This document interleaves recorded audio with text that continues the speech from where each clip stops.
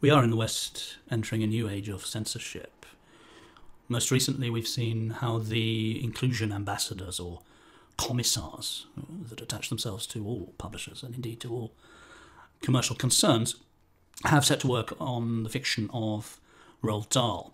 They've now turned their attention, the censors, to Ian Fleming and the James Bond books, and they are working comprehensively to expunge all that is unsuitable in the James Bond novels. This is, of course, very disheartening. How to get round it? I would suggest, if you can, get hold of the Coronet paperback edition of these novels by Ian Fleming. They have the advantage of containing a preface by Anthony Burgess, which is very engaging. Burgess has a very, very short portrait of Bond as part of the preface. Here's some extracts from it. James Bond has the stuff of immortality about him. He intrigues us.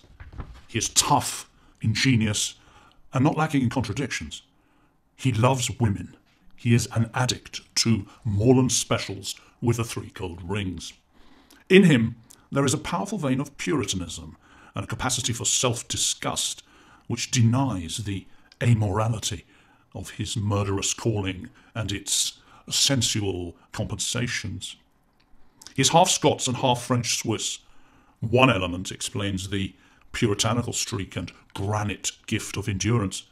The other makes him fluent in French and German, at home on skis, and a wine lover and gourmet. He belongs to the Cold War in its dangerous phase, when it was not dangerous to smoke 60 cigarettes a day, and when the values of imperial conservatism, best exemplified by the retired Admiral M and not denied by 007, flavoured the work of those engaged on Her Majesty's Secret Service. There is a kind of Renaissance zest and bravura about him, yet the gusto is controlled. The banquet of the senses is the reward for dangerous work performed on behalf of a free world. If he reports for duty with a hangover, there is always M to recall him to the ancient virtues of discipline and sobriety. Bond is tough and brave, and yet he is no cold bath ascetic. There is a quiet joy in life.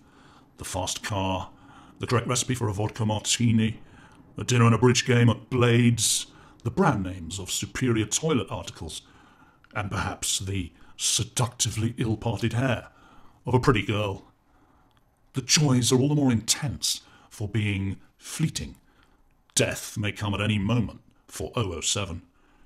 He is licensed to kill, and there is American respect and Soviet fear of this dream figure.